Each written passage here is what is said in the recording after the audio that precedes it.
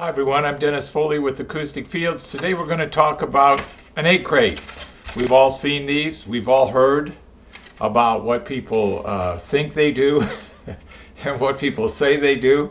So let's look at the common egg crate and figure out, when we apply a little bit of science to it, what it really does and how well does it do anything at all. We know that sound, only three things happen. It's absorbed, diffused, or reflected. So we're going to take those three physical law principles that deal with sound and we're going to apply it to the egg crate. And then hopefully you can make your own decision of how effective these are and think through the process yourself and figure out for yourself if they really are effective at all. Okay, the first of our three laws of physics, absorption, diffusion, and reflection. Let's examine absorption first with the egg crate, because logically it's a good start because the material appears to have some sound absorbing properties just by touch and feel. This is a styrofoam egg carton. A lot of them are cardboard, or paper probably based products, but we can use this as an example. And I went on the internet and I found some absorption curves for egg crates, believe it or not. So here's what we have. We have a 200 start point, a 650 peak, and then leveling off about 2000. So it does absorb a little bit. I think the absorption coefficient here was about 70% at the peak, around 650. I can't think, however, acoustically any usages for this kind of curve.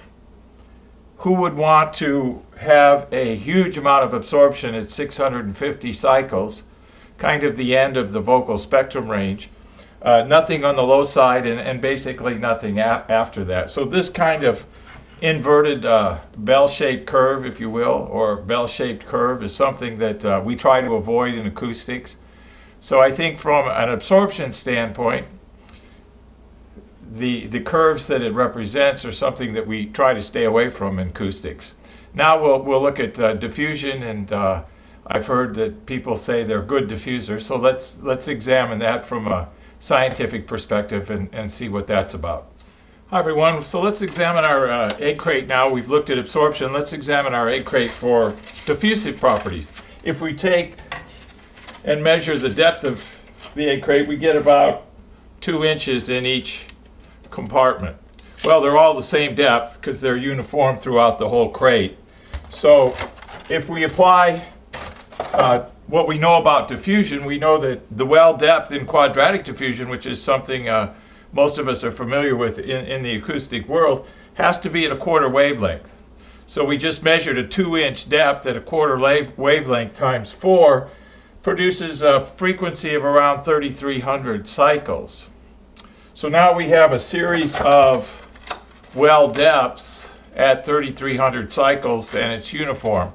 I can't think of any purpose for diffusing just a single frequency.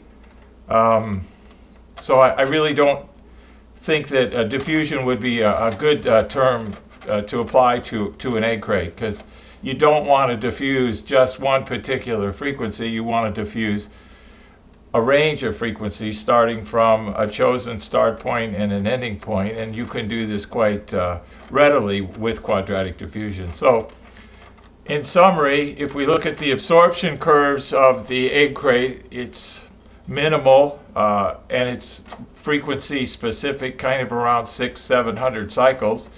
And then with diffusion, it's around 3,400 cycles repeated of diffusion. So neither one are beneficial in room acoustic analysis and room acoustic treatment. So kind of a fun exercise to look at, but when you add it all up, not really acoustically viable. Thank you.